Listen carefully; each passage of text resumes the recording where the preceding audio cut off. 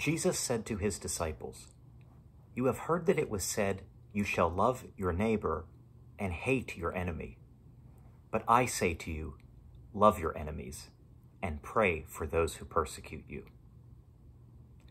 Love your enemies may be one of Jesus' most famous and often quoted sayings. For the sayings that we have heard so often, I think it's important to step back and reflect on what this passage is saying to us. First of all, it seems straightforward. There's no reward for loving your friends. There is a challenge, to say the least, in loving your enemies. And God calls us to the more challenging way. In an earlier reflection this year, I mentioned that some of us may be eager for the moral scrupulosity of these difficult sayings of Jesus. What is there to interpret, some might ask?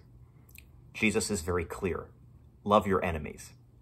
He even concludes by saying, "Be perfect, just as your heavenly Father is perfect."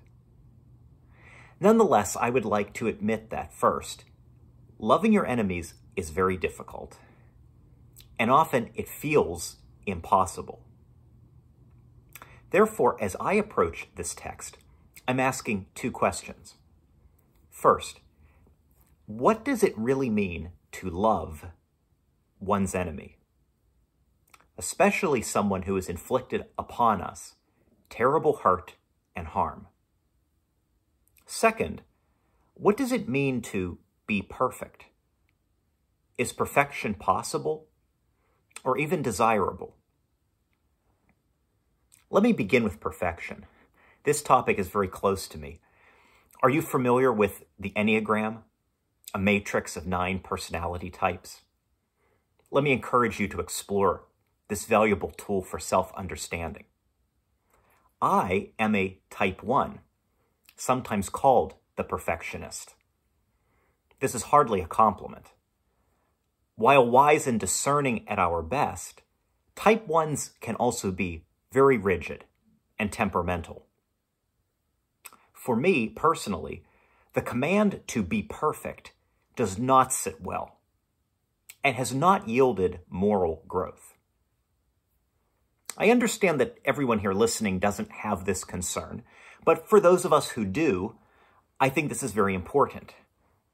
St. Ignatius advises us to practice agere contra, going against what we may be inclined to do. And Aristotle maintained that virtue was a golden mean between extremes. To find virtue, we must direct our actions away from our more extreme tendencies. In practical terms, this means that striving to be perfect in the literal love of enemy may be counterproductive and actually fuel our attachment to and obsessions with moral superiority. However, there may be a way around my own distaste for perfection. While we may live by the old saying, practice makes perfect, it is also the case that perfection can make practice. Striving for moral goodness doesn't mean we necessarily achieve it, but our striving points us in the right direction, toward actions and deeds grounded in integrity, love, and compassion. If we take this approach to the saying, what then does Jesus mean by love of enemies? Turn to today's first reading. In his letter to the church at Corinth, Paul writes first of the churches of Macedonia, speaking of the abundance of their joy and a wealth of generosity. Later in the letter, Paul says to the Corinthians, "Now, as you excel in every respect, in faith, discourse, knowledge, all earnestness, and in the love we have for you, may you excel in this gracious act also. Paul is exhorting these Christians to act in generosity with the same fervor for which they strive in faith and knowledge, discourse and earnestness. He adds, I say this not by way of command, but to test the genuineness of your love by your concern for others.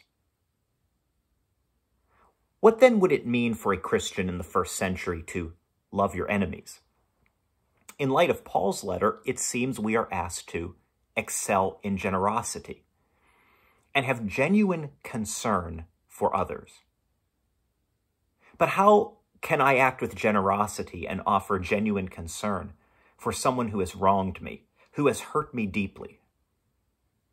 I don't think Jesus means that we must always like those who wronged us, but we should offer concern and act with compassion.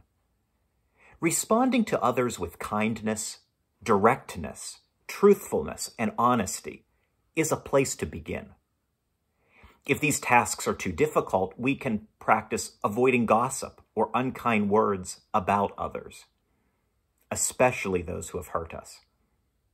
We can pray with great sincerity for the grace to give others the benefit of the doubt, to always assume their positive intent, and to strive to see things from others' point of view. Acting with generosity and authentic concern for our enemies is not easy, but it becomes easier if we act from a place of strength, confidence, wholeness, and integrity. As people of faith, we are reminded in today's psalm, the Lord sets captives free. Blessed the one who keeps faith forever, secures justice for the oppressed, and gives food to the hungry. If we trust that God can free us from our captivity in fear, anger, and self-doubt, we can keep faith and live boldly, knowing and loving who we are, living with great integrity, confidence, and pride. From such bold self-confidence flows joy and generosity, graciousness, and authentic concern for others, especially for those who have hurt us and may need this concern and love the most.